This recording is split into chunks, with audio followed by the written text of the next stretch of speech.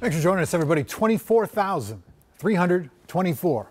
That's how many people were arrested for DWI in 2021, just in Minnesota. In that same year, 135 people died in alcohol-related crashes.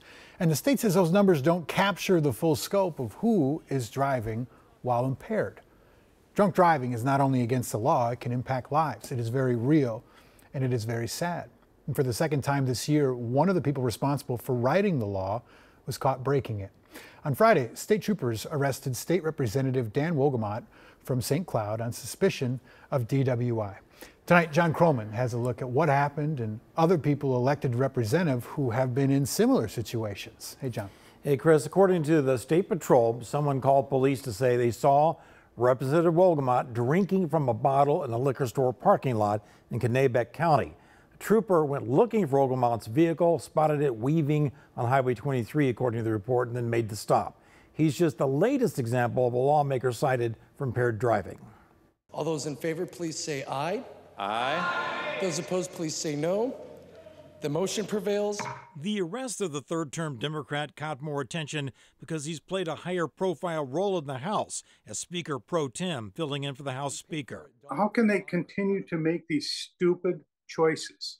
Because these are choices. John Cummings of Minnesotans for Safe Driving asserts lawmakers should be held to a higher standard when it comes to impaired driving. They're the ones making the rules, you know?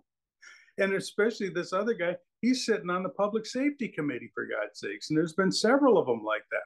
They're sitting on they know.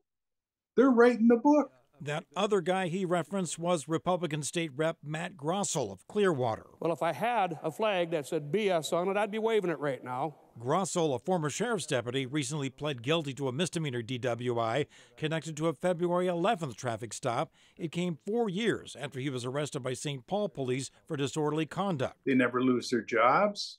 You know, they never do any time. They maybe pay a little fine. Last year, DFL House Member Tu Zhang was cited for a misdemeanor DWI, but he was still elected to the Senate later the same year. In 2020, Republican Senator John Jasinski was caught driving impaired in Faribault. He talked about that during the debate on marijuana. I got pulled over a couple years for alcohol-related offense. I tested a .09. So, folks, I was one beer over.